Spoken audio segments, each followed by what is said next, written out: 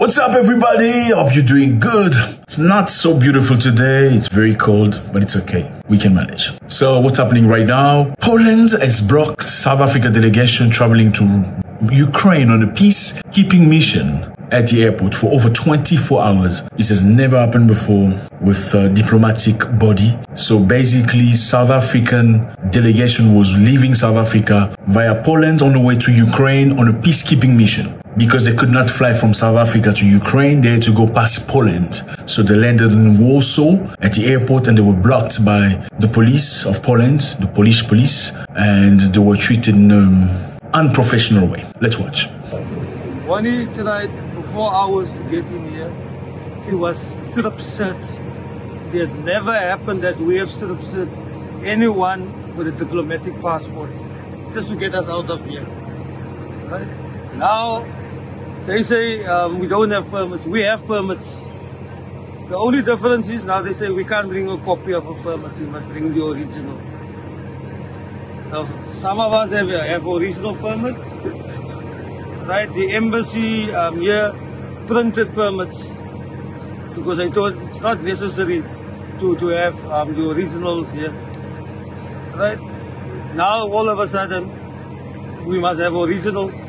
They are delaying us, right? They're putting out the life of our president in jeopardy because we could have been in Kiev this afternoon already.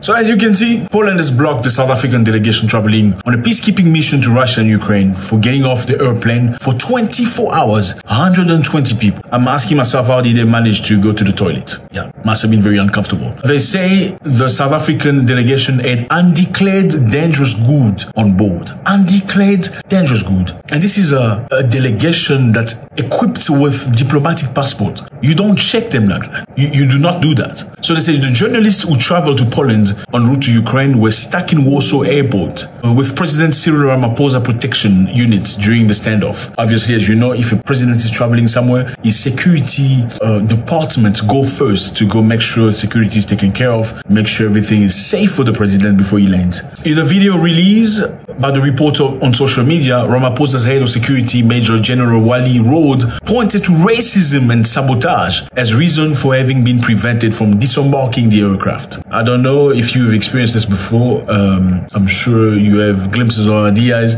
when you come from a certain continent and you go to a different continent and there is differences in opinion and discussion. It can go south very quickly. And I can imagine this is exactly what these people experienced. 24 hours stuck in an airplane in something that should have been very smooth. I mean, these are diplomatic bodies. What could be the reason? Rhodes, who is the chief of Cyril Ramaphosa's security, said the Polish government was placing Ramaphosa's life at risk, adding that this was the first time he had encountered such situation while having a diplomatic passport. Yes, he is right. Rhodes said the Polish police had said their South African counterpart did not have the permit for entry in the country. So when you have the diplomatic passport, you have immunity. Basically, this is how it works. Let's say the diplomatic body in whichever country, even if they knock somebody on the street and he lies without, they will not get arrested. That's the immunity you get with diplomatic passport. So you don't go through the same processes. They don't check your stuff. They don't look into your bag. They don't do that. You cannot do that. That's international law. So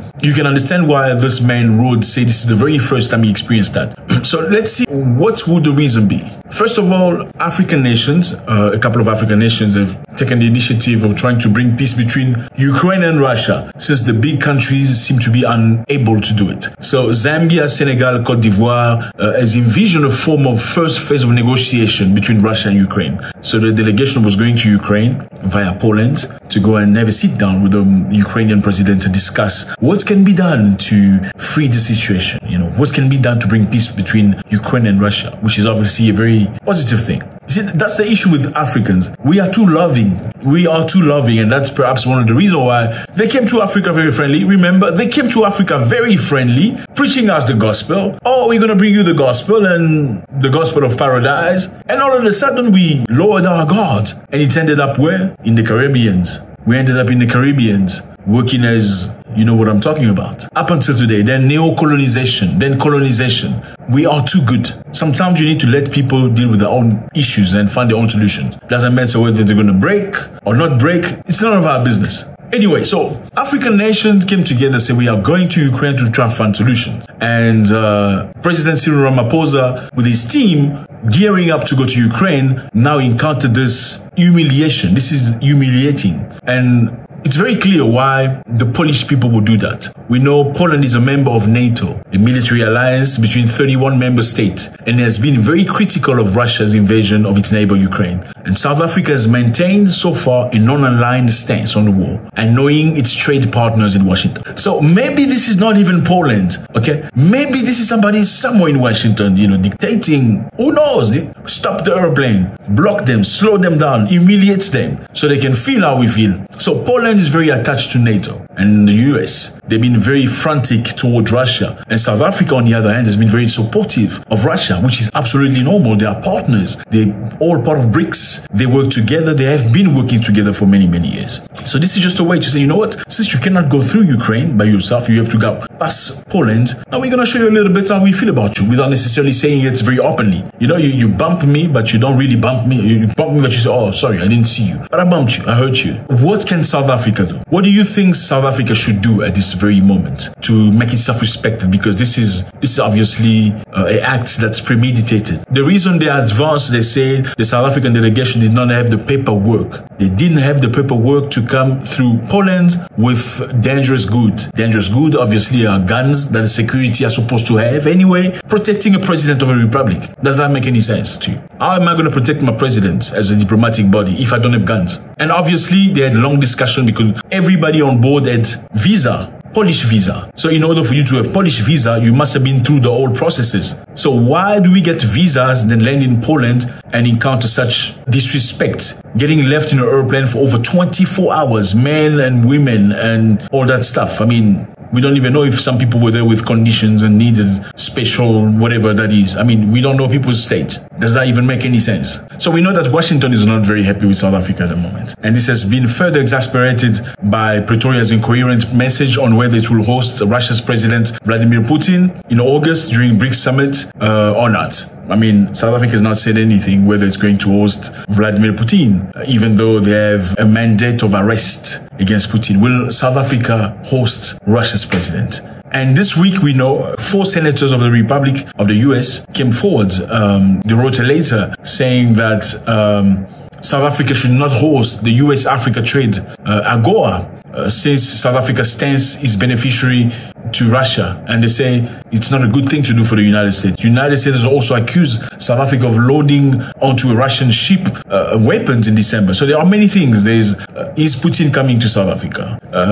Is South Africa should not host AGOA summit next coming? US also accusing SA of sending guns and weapons to Russia. So there are many things going through this. Now, what do you think South Africa should do?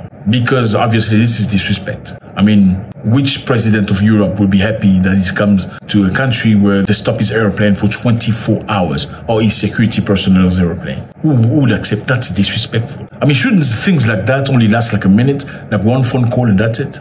I mean, if a normal human being would have issues at the airport and find solution within 20 minutes, how about a diplomatic body? Shouldn't it just be a phone call and that's it, finish? Or was this a message, a clear message, saying to you, we're going to show you that we're not happy with you? Even though we're not going to say it openly, in a very cowardly way. We're not going to say it openly, but we're going to show you in the way we proceed with you, on the way we treat your things, the way we process your situations, that we're not happy with you. Let me know how you feel about this. It's always interesting to know your view. God bless.